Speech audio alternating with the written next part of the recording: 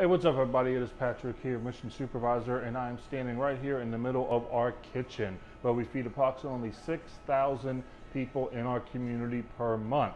Now I'm standing here because maybe you're part of a civic organization or a church group or a youth group or something like that that's looking for a service project to do, and you're thinking, where on earth can we go in Martinsburg to do a service project? Well, I'm telling you, you can go right here. Because what we're seeking right now is organizations, groups, ladies groups, men's groups. It doesn't matter. If you want to do it on your own, that's fine. Bring your family in here and do it as well to prepare and serve a meal for the community. Now, we serve 3 meals a day, breakfast, lunch, and dinner. Breakfast is at 7, lunch is at 11:30, and then dinner is at 4:30. So come on in, maybe a couple hours early to get prep and going, and then serve our community. Normally, it's about 100 people per meal. Breakfast 50, lunch and dinner would be 100, I should say.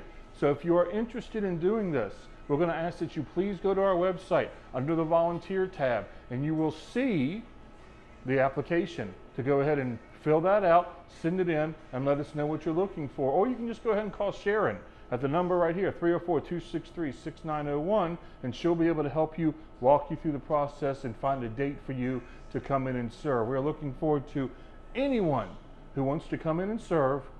Please go ahead and get a hold of us. Once again, come in, prep, serve the meal, and then we'll help you do the cleanup as well. It'll be so appreciated. If you're interested in doing this, go ahead and pass this message along to your church groups or other organizations. Maybe you got some community groups out there that are looking for something to do. We'd love to have you do this. If you have any questions, you can email me or Sharon.